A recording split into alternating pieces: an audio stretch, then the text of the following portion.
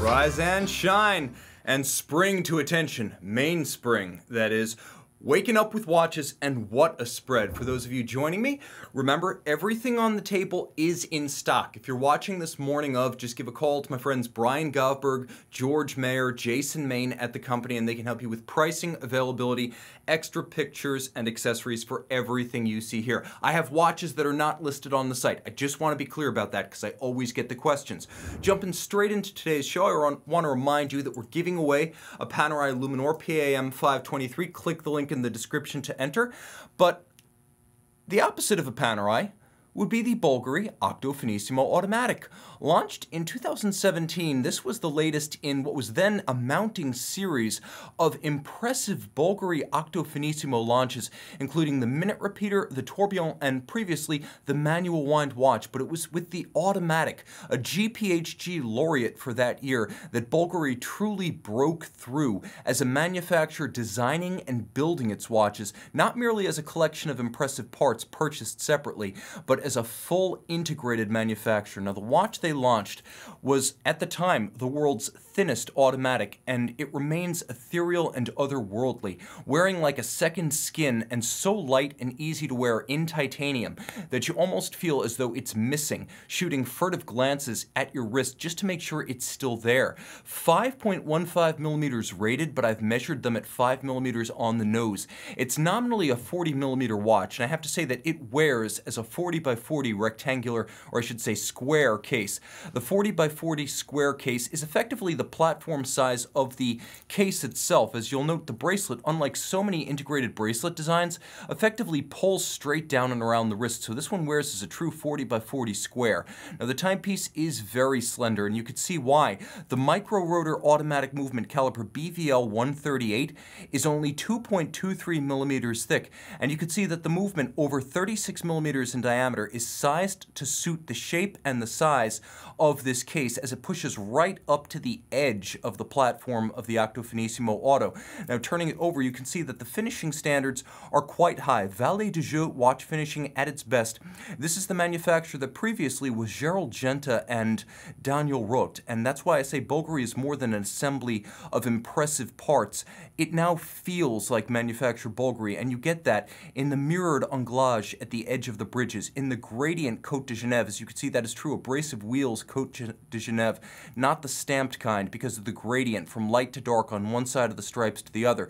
You'll also appreciate that rather than giving you a 22 karat, 21 karat, 18 karat gold rotor, or even tungsten as so many do today, the micro rotor's efficiency is optimized with the combination of ceramic bearings and a platinum mass, and again, all of this with an impressive power reserve of 55 hours. Throw it on the wrist one more time, and you can see that that square profile really wears handsome and easy even on a small wrist. I can recommend this as a unisex option, even though, of course, it did win the men's watch prize at the GPHG back in 2017. A lovely timepiece and iconic of its manufacturer, already a modern classic in my opinion. It's probably one of the 2 or 3 watches on the table tonight that I most desire for my own collection. Jason Main, by the way, the host of our Thursday show, is a big fan and he owns one. That said, sometimes folks find comfort in the mainstream, but among the mainstream, certain models stand out, even at the ubiquitous house of Rolex. This Rolex Daytona 116508 is something else. It's almost the Hulk dial on a yellow gold Cosmograph with a few well-chosen red accents on the dial. This is a model that came out in 2016 alongside an equivalent white gold blue dial model and was rarely seen, both of them scarcely requested by buyers alongside the much waitlisted and hyped steel ceramic model. In my opinion, this is the hidden gem of the Daytona catalog. Among all the Daytona models, this is the one that catches my eye most. First, although it is a little bit of a Hulk dial, it actually has a different look.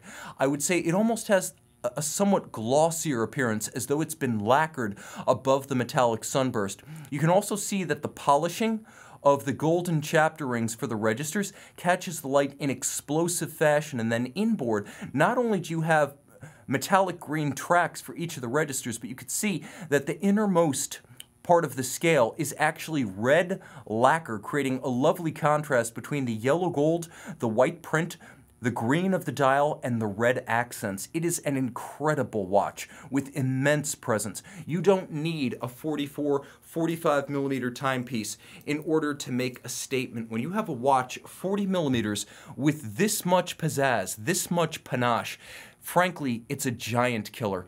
A timepiece that you should consider as an alternative to the likes of the Hublot Big Bangs and the Audemars Piguet Royal Oaks, both in terms of mechanical refinement and aesthetic virtuosity. This is one of the most distinctive and memorable modern Rolex watches, and also one of the rarest contemporary Cosmographs. And in case you're wondering, 3-day power reserve, vertical clutch, column wheel chrono, 100 meters, water resistant. That said, it is not the rarest mainstream brand chrono on the table tonight, with an estimated 1,500 to 2,000 produced over approximately a 2-year production run. The late great Speedmaster Moonwatch, or Speedmaster Professional Moonwatch Tintin, is probably one of the scarcest non-limited edition Omega Speedmasters of the modern age. Now, this watch came out in 2013, and the word is that this was officially going to be a Tintin tie-in. So if you're familiar with the comics, and you're familiar with the rocket from the comics, then you know where this design comes from. Well, the co-branding fell through at the last minute due to the owners of the copyright not wanting to go through with the deal. So Omega was left with this remarkably distinctive racing-style dial that, all the same, betrays its influences. The timepiece is scarce, and of course, the caseback is unique, as rather than the conventional Moonwatch engraving, you have a combination of Moonwatch engraving highlighted by red lacquer. So this is a very special watch front and back. It's powered by a Moonwatch caliber 1861, which means it's the same Lemania-based manual wind flown NASA-approved Moonwatch caliber on the inside. The timepiece wears with impressive presence, and you can see that wonderful distortion off-axis of the Hesselite crystal, that plexiglass that NASA continues to spec on these watches, because while it cracks and scratches easily, it is very difficult to shatter outright in zero gravity, and that's why Omega still fits Hesselite to this watch, and NASA still prefers a thermoplastic in orbit. Now, the timepiece is large. At about 53 millimeters from lug to lug when you include the solid end links, it wears more like a 43 or a 44, highlighting just how ahead of its time this design was back in the mid to late 1960s, and a very scarce and special and memorable modern iteration of the Moonwatch. If there's any knock on the Moonwatch, it's the same knock on Rolex. Wonderful watches, but everybody has one. With the Tintin, everybody has not. Now let's jump away from the mainstream brands for a moment and talk about something that is way out there, both in terms of scarcity and complication, and design, and brand, from a company that makes at the most about 900 watches in any given year, and sometimes as few as 650. This is the 2018 FP Journe Vagabondage 3, the third in a series of tonneau-cased watches with alternative time displays, continuing a tradition begun with the original, which was produced for the anniversary of Antiquorum. This is a watch made by FP Journe, but you will not find the name FP Journe anywhere on the dial. Now, a smoked sapphire covers a center dial that betrays the solid gold base plate of the movement, as well as a jumping hour, jumping second system with a power reserve up at 1 o'clock. Now, you may be wondering, why is it not jumping? Because when you get to a certain level of power reserve, generally below 1/4 power reserve, the jump second becomes a scroll second as the remontoir d'égalité constant force device disengages. There's not enough power to run the system. But as you wind it back up, and we'll wind this one right here, you could see the remontoir gets back into action, and with the constant force system re-engaged to maintain both chronometric precision and the jump of the second, now the watch features its jumping second complication, the first full-time jumping second wristwatch ever made. Now, as you could see, the dial has incredible depth, and that's most evident as you could see the components underneath the smoked sapphire. From the discs all the way down to the base plate, there is tremendous ability to look down and through this dial as you would on the finest display casebacks. And by the way, the display caseback revealing a solid gold caliber. It should be noted that this is a shaped and sized caliber. As you can see, it has the unique tonneau shape. The very first Vagabondage was actually a Cartier CPCP system designed by FP Journe under his old THA, white label watch company, and it never made its way into a Cartier tonneau watch. So what happened was it made its way into the original Vagabondage. The shape, the outline, the practice of the no-name dial, all of that continues, and this is an extraordinary watch that's remarkably compact across the wrist. As you'll find, it's just over 44 millimeters from lug to lug. It's only about 38 millimeters wide, and it's exceptionally thin at about 8.5 millimeters thick. So this is a watch that wears well on any wrist and has tremendous presence. Just like the Daytona, it doesn't need to be oversized to overload sensory perception. This is a timepiece with a huge amount of charm. And, of course, with no name on the dial, it draws the greatest admiration from those who know. Completely different tack. We're going to a much smaller brand now. We're talking about only dozens of any example of any watch made per year at Maître du Temps. The creation of Stephen Holtzman, they put high-flying watchmakers together in collaborative efforts to create the Chapter 1, the Chapter 2, and the watch you see here, the Chapter 3. Now, this is an extraordinary version of the 2011 to present Chapter 3, the most wearable of the Maître du Temps timepieces. This one's 41 millimeters in white gold, and as you can see from the flank, it is a one of one, only one, a piece unique. 50 millimeters lug to lug and relatively thin at 14 millimeters thick. It's a dual-time watch with a dial painted in the style of Andy Warhol's Currency composition by André Martinez, the Spanish-born, Swiss-based miniature painter and expert in everything from hand enameling to micro detailing. Everything you see here is freehand painted. It's not a transfer, it's not a reproduction, making this truly a one-of-one canvas for your wrist by one of the great modern masters who's worked for everyone that matters in the business, right up to and including Patek Philippe. Now, the timepiece is remarkable because it hides its second time zone. You could see the undulations of the paint as this was truly handcrafted.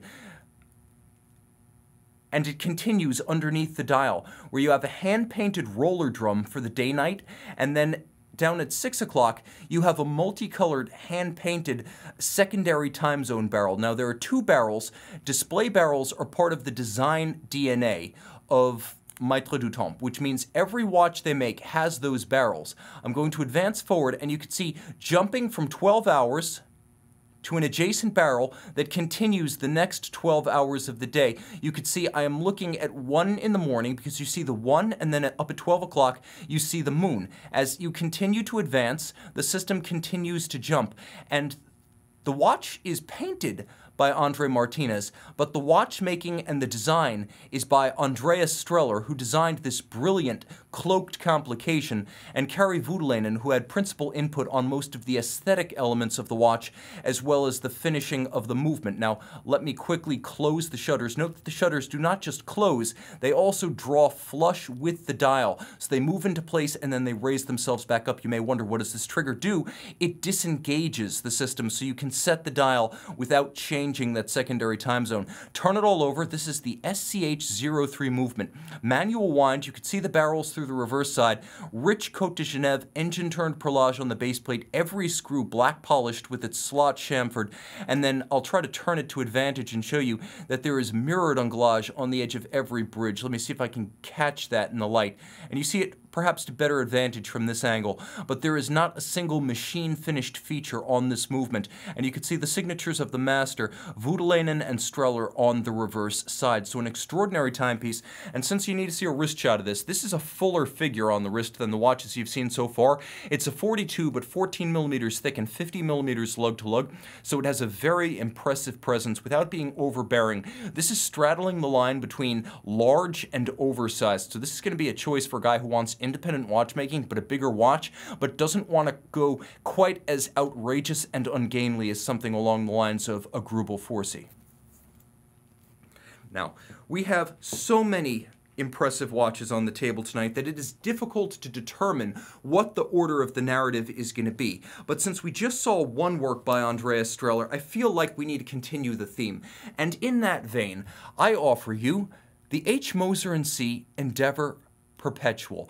This is a system, as with the Chapter 3, that essentially cloaks its complexity, as this is a perpetual calendar featuring a month of the year indicator that aligns a triangular pointer index with each of the 12-hour indices representing the months of the year. So you could see 6 o'clock would be June, and then the pointer is aimed at 7, which is July. You could see the date, and you could see that the quantien bissextile, or the leap year indicator, is on the reverse side, so it doesn't clutter the dial. Now, you'll also appreciate that the system is not just stealthy, but note the genius of Andreas Streller, creating stealth and practicality with a perpetual calendar that you can set in both directions. You can see the month indicator is jumping in both directions. No danger to the movement, and you can't accidentally break it by setting it in an inopportune fashion. Power reserve over at 9 o'clock, rated for 7 days. It will in fact run for over 8 and almost 9. The watch is 39 millimeters in white gold, and you can see the extravagant contours of the Endeavor shape. You can see the swell of the bezel at the ends of the case. You can appreciate the mirror-polished concave underslung lug profiles, the fact that there is a vertical satin finish on the outer face, the curved and contoured caseback, and the curved and contoured cambered crystal. It's almost like molten metal was drawn out and then flash frozen in its molten form. It has a fluidity and an almost liquid, lithe presence on the wrist that belies the weight of the precious metal. It's hefty on the wrist, but it's also easy to wear and lovely in its elegance and understatement. The case of this watch and the simplicity of the complication, those are the charismatic features. Now, did they think of everything? Well, the other manufacturer of Schaffhausen, the other manufacturer I should mention, because IWC is the first and the largest, but these guys do things their own way, right down to the little kerf or recess underneath the crown that allows you to more easily dig your finger under the crown. The caseback is gorgeous, and the finishing is all Moser's own style. As you can note, the double-crested Côte de Genève, a system that is distinctive of Moser, 6-position adjustment, not 5 like a chronometer, and then a balance beating away at 18,000 vibrations per hour with their own in-house balance, 14-karat solid gold escapement, their own overcoil hairspring, all of these small pieces made by their own subsidiary, Precision Engineering in Schaffhausen, so they even make their small parts. Appreciate that this is old-school watchmaking, right down to the pivot jewels set in screw-fixed chaton and the black-polished screw heads.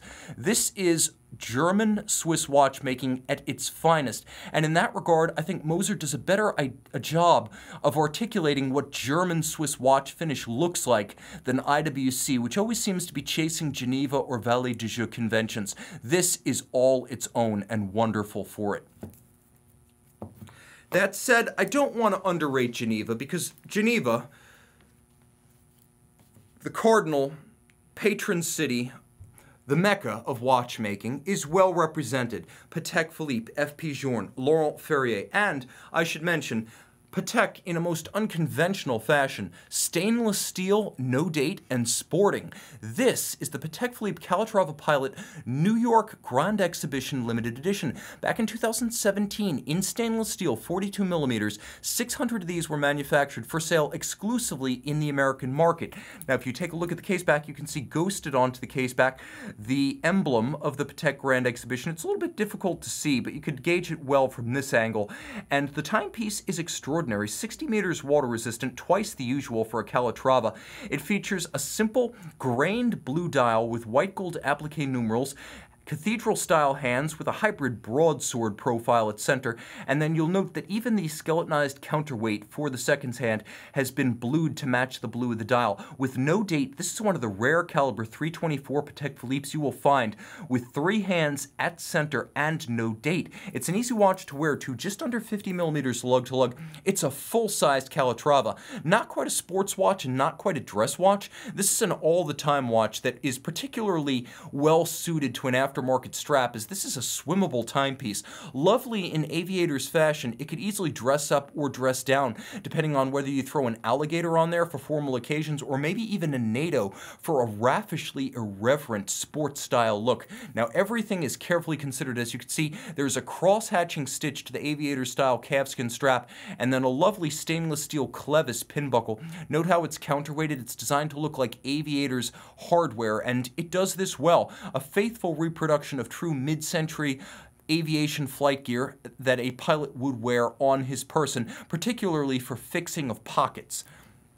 An impressive timepiece, and again with the Patek Philippe seal guaranteed accurate to -3 +2 seconds a day. So there is something substantive about that watch that sets it apart despite the rarity and the pulchritude of the pieces. That said, some folks will only accept A Lange Sohne when fine finish is discussed. And I have to admit, I'm a Lange fanboy, and I leverage the brand highly on these shows because there's so much to love. And back in 2000, Lange, then only 6 years into its watchmaking experiment, because the first watches came out in 1994, they launched the Lange 1 Tourbillon that you see here. An extraordinary timepiece made in 250 pieces for the new millennium in rose gold. You could see that the caliber 961-1 features a black polished and skeletonized half bridge for a tourbillon that beats away at 21.6. It is a 3-day manual wind power reserve, and it is gorgeous. You can appreciate the tourbillon from either side of the case, but when you turn the case over, things get crazy. Did you notice the diamonds? Take a look. The capstones on either side of the tourbillon are brilliant cut diamonds, and that is probably the least objectionable use of diamonds on a man's watch you will ever find.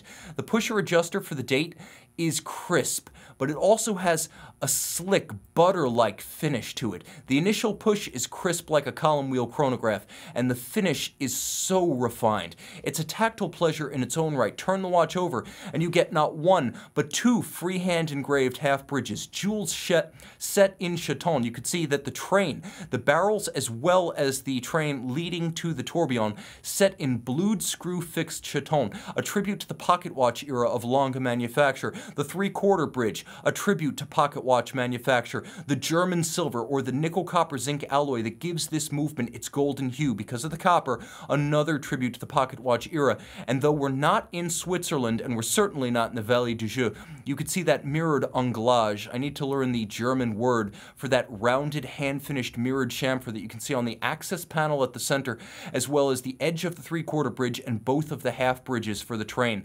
Very impressive, and no two alike because of the freehand engraving of the half bridges. Throw it on the wrist, it's an easy watch to wear.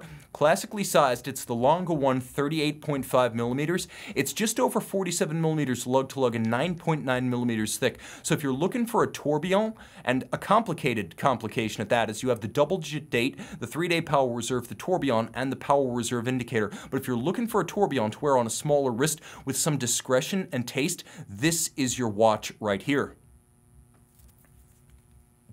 And we're going to ride the Lange wave for a moment because I'm a huge fan of the brand from Saxony, and it's hard to imagine that the company, refounded in 1990 by Walter Lange, has only been making watches in its latest iteration for parts of, but not 3, entire decades. So the watch that I'm holding here was a 2001 debut. This is the Saxomat-powered Saxonia Langematic Perpetual. Part of the Saxonia family, this is a white gold watch with a black galvanized sterling silver dial and a solid gold moon phase disc. Now, because it features the Saxomat caliber L922 with its 0 reset second system, you can easily synchronize it to increments of time as small as a second or as large as the 122-year adjustment interval of the moon phase. Perpetual calendar, naturally, you have mono counters at 3 o'clock, 9 o'clock, and then at 6 o'clock. So this is an interesting timepiece because it does have a little bit of calculated asymmetry with the dropped perpetual calendar leap year phase indicator at 3 o'clock. And it's also very clean, intuitive, easy to read, and practical, right down to the loomed alpha style hands. This is a loomed watch. Turn it all over and you can see that the Saxomat is gorgeous. Again, you have that German silver material and the 3/4 style bridge, but you have a double precious metal rotor. The inner center precious metal rotor is solid gold and engraved. You have those blued screws again fixing a solid platinum winding mass outboard, and then not one but two types of engine turning, small overlap and large overlap on different parts of the movement. Throw it on the wrist. This one also is going to be 38.5 millimeters with great discretion, also about 47 millimeters lug to lug and well under 10 millimeters thick.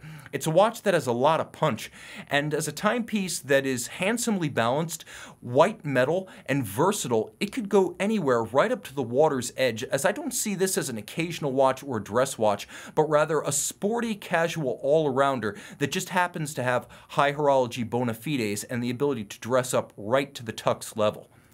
I know Europeans don't like to wear tuxes and watches at the same time, but here in the States we're a bit more loosey-goosey about that. I'm also going to say that, frankly, I'm a fan.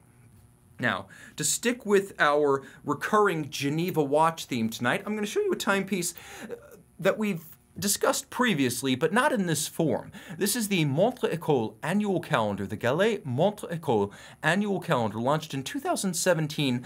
The timepiece is quite simply perfect. Stainless steel, 40 millimeters, with a lovely dial that is a simply stunning array of colors, and somewhat lively and even a bit, I would say, light-hearted. There's a joie de vivre about the use of that cyan blue for the radial pointer date track outboard, a red varnished hand for the date, white varnished hands for the time, and then you have a lovely satin striated metallic finish, and I'll try to show it to best advantage, but you can see it is a vertical satin finish that runs on the center dial, a crosshair dial style, paying tribute to the best dress watches of the 1950s and 60s, and then that lovely Montre École design designed to evoke Laurent Ferrier, brand namesake watchmaker's first school watch. Turn it all over, and you can see that they are smart about design parallelism, as the caliber Laurent Ferrier 126 annual calendar, which need be adjusted only once per year, is PVD blackened, and you can appreciate that gradient fade of the Côte de Genève. As I move them through the light, you can see that not only is the gradient rich and dramatic, but the Côte de Genève are laid down thick and lush, so you can easily appreciate this movement without a loop. The anglage on the edge of every bridge is so fat that you don't need optics to appreciate it, and the same can be said for the two different sizes of perlage, small and medium under the balance. Appreciate the minimalism of the watch, as the double complication is both an annual calendar and a power reserve, but the 80-hour power reserve indicator is located on the reverse side. 6-position adjustment with an overcoil hairspring and a 21.6 beat rate. How about that mirrored chamfer right on the edge? You can see it to best effect from this angle. Now, the watch is also brilliant because it allows you to adjust the calendar system without any need for pusher tools. I can make the changes to the time, or I can make changes to the date. And note that I'm able to adjust the calendar both forward and backwards with the date as well as the month without any hazard to the watch. Now, curtail that activity, and you can see that a pusher adjuster, rather than a dimple system, allows me to rapidly cycle the day of the week. Throw it on the wrist. This one is actually fairly loud and proud, with straight lugs of a vintage persuasion. It has a lot of wrist presence, even as I can recommend it for a wrist as small as about 13.5 centimeters circumference. For me, the combination of the anthracite PVD of the dial and the blue of the date track is what makes this watch, gives it its character, as well as its independent horology sense of its own path. This is one that takes the path less traveled, and it has made all the difference for this model. A truly special timepiece, and I cannot overemphasize stainless steel. You're not paying a precious metal premium to own the complication.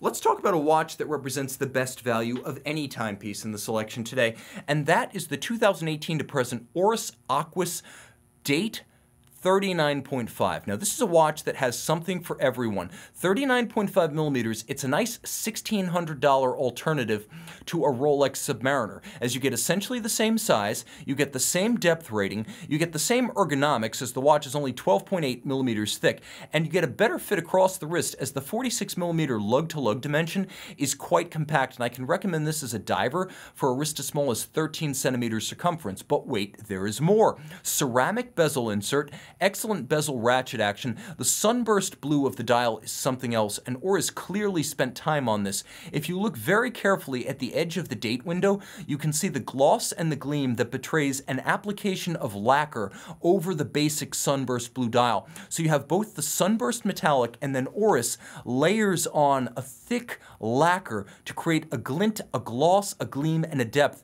that a metallic sunburst by itself does not have. Turn it over on its side and you can see Oris doing things the right way, as screws fix the bracelet to the case. No spring bars here, no risk of losing your timepiece due to violence or error with a strap tool. Pop open the clasp and you can see that you get a twin trigger release system, which I consider to be upscale in this price point. I would have expected a clamshell system like Breitling fits to its watches. And there's even a dive extension built into the clasp. And again, this is a watch you can have for just over $1,600 pre-owned. So if you have that Submariner but you don't want to bash it, and you have a Royal Oak offshore but you don't want to beat it, this is a timepiece that doesn't force you to go quartz or go swatch, and I don't mean swatch the group, I mean swatch the watch. If you want an everyday that can take a knock and not worry your hair gray in the process. This is still a luxury watch, serviceable for life, but it doesn't force you to go slumming with a disposable product if you want a tougher, rough and tumble daily driver. Throw it on the wrist, and I gotta say the 39.5 is the size I would purchase. A couple of great options, blue dials and green. Both of them have their arguments in favor. I would say get the best condition when buying pre-owned, and as you can see, this one still has some of the original packing stickers on it. So the first owner didn't have the heart to enjoy this watch properly. Well, his loss is your gain. I hope you take this thing out into the water and dive with it as promised. Oris, rating this thing for actual ISO 6425 activity, I want you to realize the potential of this watch in the real world. Some folks are never going to take a Range Rover off-road, and that's why they have an old TJ Jeep Wrangler. That watch is the TJ Jeep Wrangler Rubicon for your wrist. Now, we have some superstars on the table, but very rarely can I say we have a genuine two-of-a-kind scenario. That is exactly what I propose with two very distinct and yet inextricably linked Rolex timepieces. We have an E-Series 1990 Rolex Explorer 2, and this is the 5-digit reference. This is the 16570, and then we have the post-2011 216570, the 42. In many ways, these timepieces are part of the same family tree, but the person who considers the 42 is almost always looking for a bigger watch, while the person who targets the 40 is almost never cross-shopping the 42. Let's talk about their merits. Of course, the 40 is a very distinct watch in the way it wears because this is an older timepiece from the hollow lug, hollow end link era of Rolex. The 40mm case wears true to size on the wrist and very compact.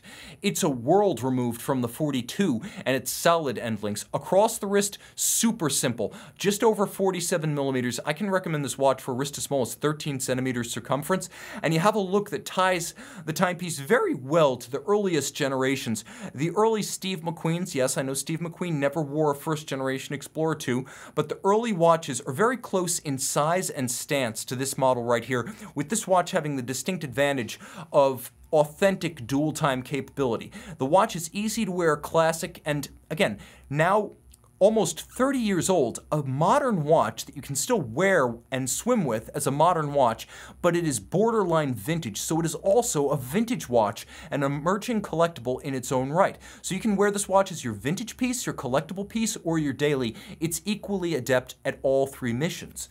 That said, the 42 is a very, very different take on the Explorer, and what strikes me is not the return of the oversized orange arrow from the original Explorer 2, and it's not the 42mm case, it's the matte black dial. If you look closely, the biggest aesthetic change up close with the 42 was the retirement of the old black lacquer dial in favor of a new matte black dial that is expressly designed to evoke those early Steve McQueen Explorer 2s. That old first generation watch is channeled quite faithfully by the dial of this timepiece, albeit on a nightmare scale. For some, 42 millimeters is going to be a path beyond. They're just not going to make their peace with this case. And with the solid end links, though the watch is wonderfully flat and flush to the wrist, you are still talking about 53 millimeters across the wrist.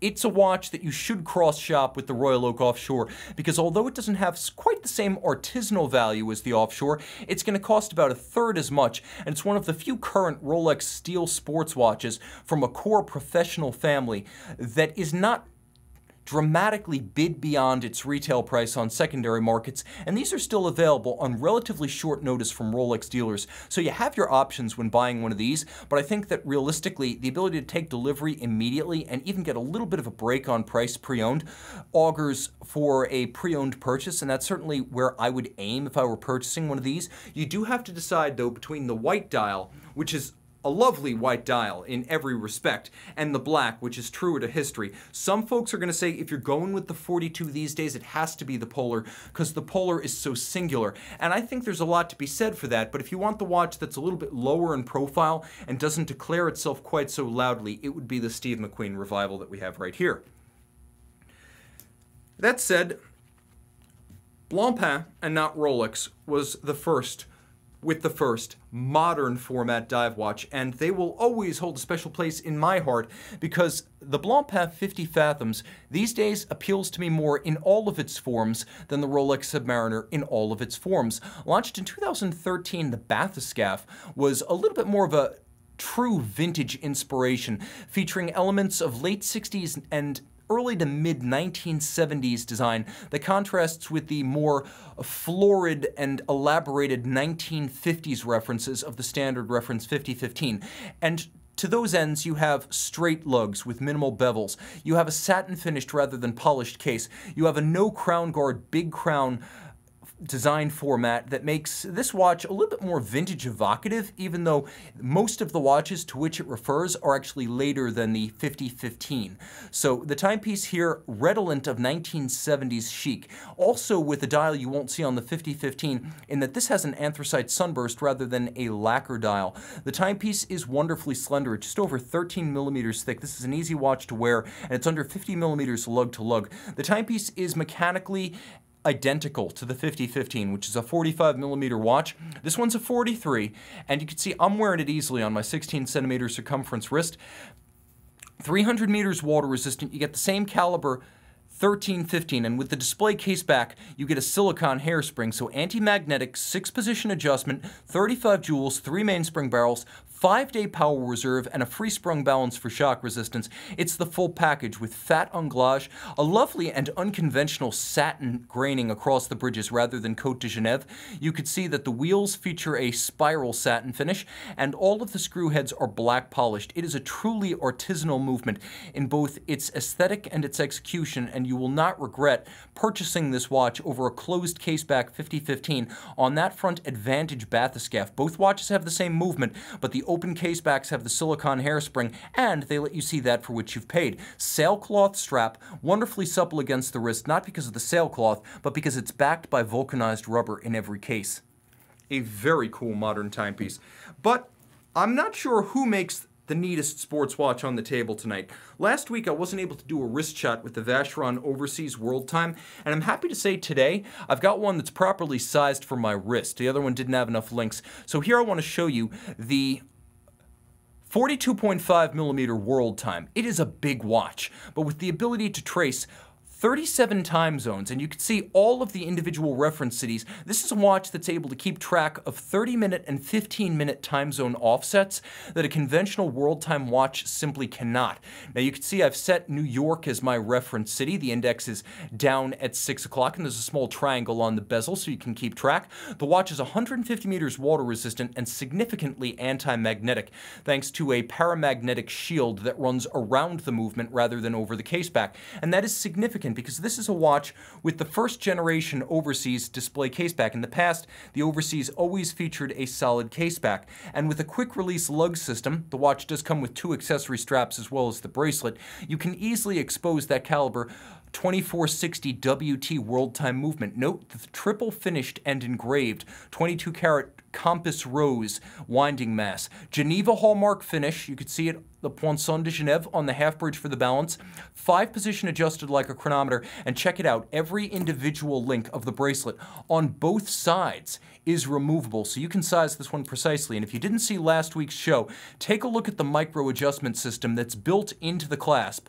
On both sides, there is a micrometric adjustment for both sides of the clasp that allows you to size without any need for removing or adding links. This is a brilliant bracelet, and engineering-wise, one of the finest in the industry, alongside that on the new Cartier Santos. And of course, Vacheron giving you a watch that is truly swimmable, loomed, anti-magnetic, stainless steel, sporting, and most importantly, available. These sell for less used than they do new. If you want to buy one new, you can take delivery immediately. Do I want to pay $70,000 for any Nautilus? No, and I wouldn't recommend you do so, even though I sell that $70,000 Nautilus. Get this for the win. Okay, folks, let's scale back the price and let's scale back the size. Let's go back to Geneva, home of Vacheron, Laurent Ferrier, the home of Patek Philippe and F. Journe, and let's talk about the giant of Geneva in a form we rarely see. This is the 2005 to 2014 Rolex Cellini Prince, a revival of a watch first launched in 1928. It is redolent of Art Deco flair, optimism, and machine age aesthetic. A timepiece that is only 44 millimeters lug to lug, under 10 millimeters thick, and delightfully only 26.5 millimeters from 9 o'clock to 3 o'clock. Any wrist can wear it. What sets this watch apart is that it's an array of features you'll rarely encounter on a modern Rolex. First, non-oyster, non-round case. Second, a full strap. And third, a display caseback. Yes, Andrew, let's go with the display caseback. Not only a display caseback, but each version of the caliber 7040 is finished to match the design of the watch. So you can see an explosive rayon radiating out from the balance bridge. Let me remove my fingerprints here because this one deserves to be viewed unencumbered by the travesties of the skin. Jumping back to the caseback, a display caseback, and take note, a manual wind watch, so the rotor and the winding bridge block nothing. You also appreciate that it is a thoughtfully designed movement that is properly shaped for the case. So it's chronometer certified manual wind with a 70-hour power reserve, and you could see the design parallels between the dial of this watch and the caseback of this watch. And quite simply, this is one of the best values in pre-owned Rolexes. These sell for roughly half their original retail value as pre-owned watches, and I highly recommend considering this Cellini Prince if you have any inkling of desiring something like a Jaeger-LeCoultre Reverso or a Cartier Tank. This is a better buy. And this, in fact, is what I would buy over many Reverso models. And that's coming from a JLC fan. Let's jump back to a giant, not the giant of Geneva, but the giant of Bienne, Omega. And we're rolling back the clock to the early 1970s. And this is a wonderful Omega 166081 automatic, caliber 565 inside. This is a timepiece that is literally a rounded rectangle, 39 by 39 millimeters, on an 1153 bracelet with 138 end links. Let me quickly throw this one on the wrist. It's a timepiece that is all Omega, as it features its original Omega bracelet and clasp, wonderfully slender at only 10.8 millimeters. How much do you love that true plexiglass? Everything about this watch is authentic, from the dial to the plexi to the radial graining on the hoods of the lugs. You can see that radial finish, that deep grooved sunburst that is redolent of 1970s design. It simply reeks of its era in the best possible way. And the dial array of blue and black and white just zings me. It's aged better than a lot from its era, and you can also see we haven't polished this watch. We wanted to keep as much of the original factory metal and finish intact as possible. This is a lovely way to get into vintage at a very reasonable price. Remember, every watch on this table is available, so if you don't see it on the website, shoot an email to Brian Govberg, George Mayer, or Jason Main, my friends on the sales team, who can hook you up with anything you see here. All right, we need an exit watch. They often say the exit watch is the last watch in your collection, and well, the exit watch for this episode truly is the last watch you would ever need. Launched in late 2008 for the 2009 model year, this is the F. Journe Repetition Souverain.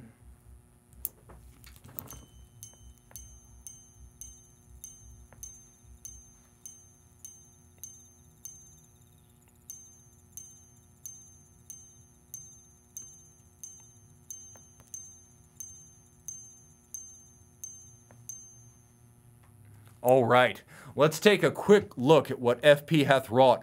40 millimeters and exquisitely in stainless steel. This is one of the few stainless steel journe, and it is a functional choice as the minimal density of steel allows sound to propagate optimally. You can also see that the use of blue on the dial declares this as something of a royalty, even among FP journe watches. Royal blue in tandem with the silver of the dial, the blue of the hands, and the silver steel of the case, which I should mention is under 9 millimeters thick. Mark this as a special watch. Black polished hammer, as you can see, and of course the watch will have rolled over.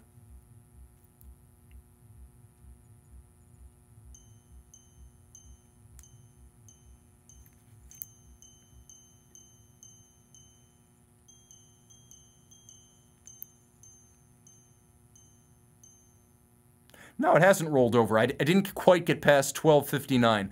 So again, if you want to impress people with your minute repeater, set it to 12:59. If you really want to impress them with your minute repeater, turn it over. See,